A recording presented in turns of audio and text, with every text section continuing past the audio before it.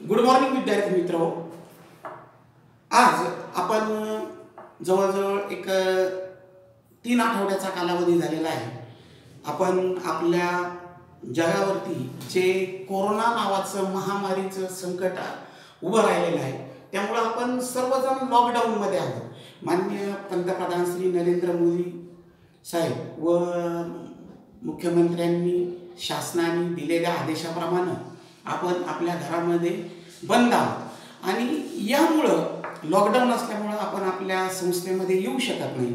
तर आपलं जे होणारा प्रशिक्षणाचं आपलं जे नुकसान आहे ते भरून काढण्यासाठी आम्हाला शासनाने बऱ्याचशा ऑनलाईन विद्यार्थ्यांसाठी काय केलं पाहिजे याबद्दल सूचना दिलेल्या आहेत.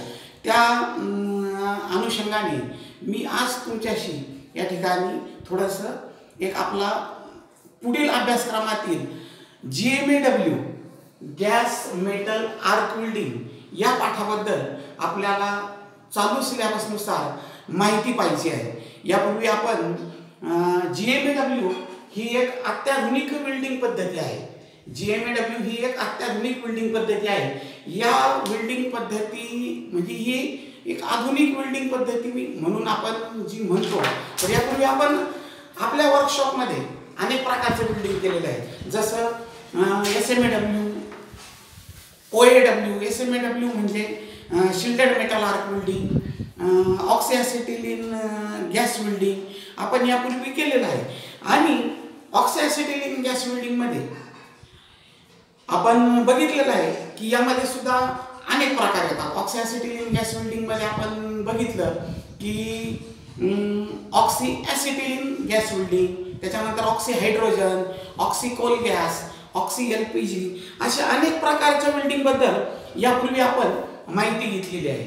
आणि त्या ठिकाणी सपोर्टर गॅस हा फिक्स असतो आणि त्या ठिकाणी आपण जसा फ्युएल गॅस बदल करू फ्युएल गॅसमध्ये त्यानुसार त्या फ्लेमचं त्या ठिकाणी नाव दिलं जातं. त्याला आपण जर एक ज्वलनशील वायू म्हणून जर आपण ॲसिटिलीन वायूचा उपयोग केला तर त्या फ्लेमला आपण ऑक्सिॲसिटिलीन गॅस वेल्डिंग पद्धती किंवा फ्लेम असं म्हणत असतो.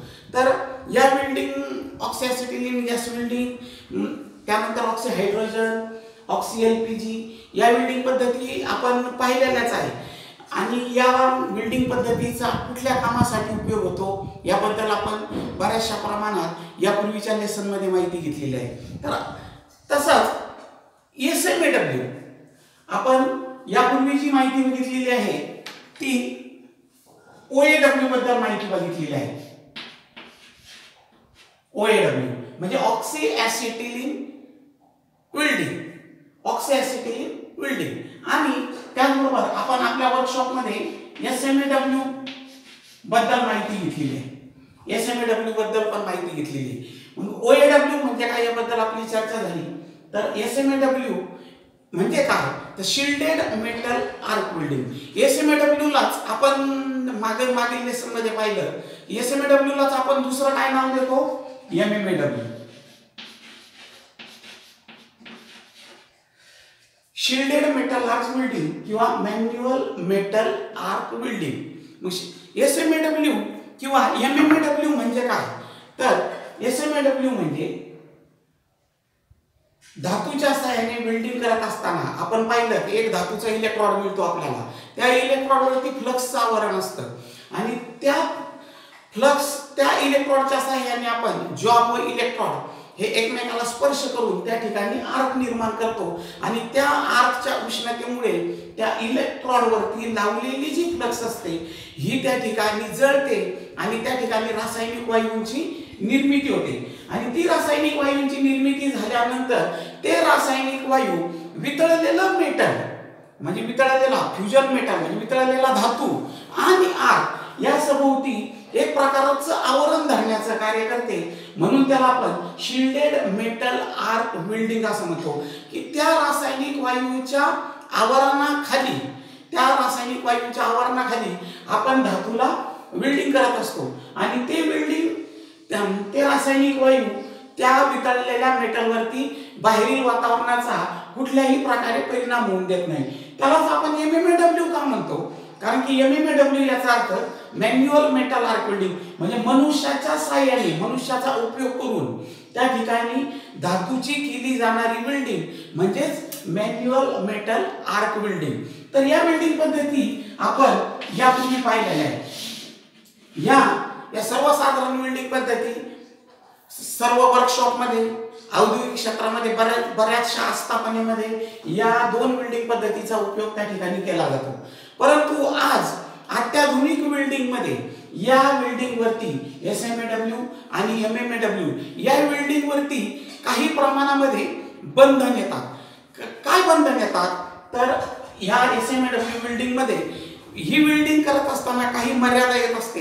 तर इलेक्ट्रॉडची लांबी ठराविक असल्यामुळे या ठिकाणी SMAW MMAW ही वेल्डिंग करताना आपण पाहिलं एक धातूचा इलेक्ट्रॉड येतो आपल्याला, तो 3 पॉइंट त्याची साईज असतात, 3.15 चा येईल, 4 mm चा येईल, 2.5 चा येईल. धातूच्या गुणधर्मानुसार तो इलेक्ट्रॉड चेंज होत असतो, परंतु तो ठराविक व्यासाचा आणि ठराविक लांबीचा असतो, त्याला मर्यादा असते. आणि त्यामुळं वेल्डिंग करत असताना त्या ठिकाणी तो आपल्याला वेळोवेळी इलेक्ट्रॉड हा बदलावा लागतो आणि इलेक्ट्रॉड बदलावा लागतो. त्यानंतर जवळजवळ 20 ते 25 mm लांबीचा एक SMAW वेल्डिंग करताना 20 ते 25 लांबीचा एक शेवटचा भाग आपला हा वाया जातो, त्याला आपण स्टब एंड असं म्हणतो. तो आपल्याला उपयोगात येत नाही, तो आपल्या वाया जातो, त्या ठिकाणी आपलं नुकसान होतं. त्यानंतर आपल्याला त्या ठिकाणी इलेक्ट्रॉड वेळोवेळी बदलावं लागत असल्यामुळं त्या ठिकाणी आपला वेळ वाया जातो. तसंच प्रत्येक वेळेस आर्क तयार करणे, आर्क ब्रेक करणे आणि आर्क परत स्टार्ट करणे, यामुळं इलेक्ट्रॉड, इलेक्ट्रिसिटी आणि वेळ या सर्व गोष्टी खर्च तर होताच, खर्च त्या ठिकाणी होतात असतात. आणि त्याचबरोबर वेल्डिंगमध्ये जे ॲक्युरसी यायची, म्हणजे वेल्डिंगमध्ये दोष येतात आणि त्याचप्रमाणे एकसारखेपणा, वेल्डिंग बीट्समध्ये एकसारखेपणा येत नाही. त्यामुळं आज आपल्याला हे जे OAW आणि SMAW या ज्या वेल्डिंग पद्धती आहे, या पद्धती व्यतिरिक्त आज आपण ही GMAW आर्क वेल्डिंग पद्धती जी नवीन आलेली, या GMA वेल्डिंग बद्दल आपण आज माहिती बघणार आहोत.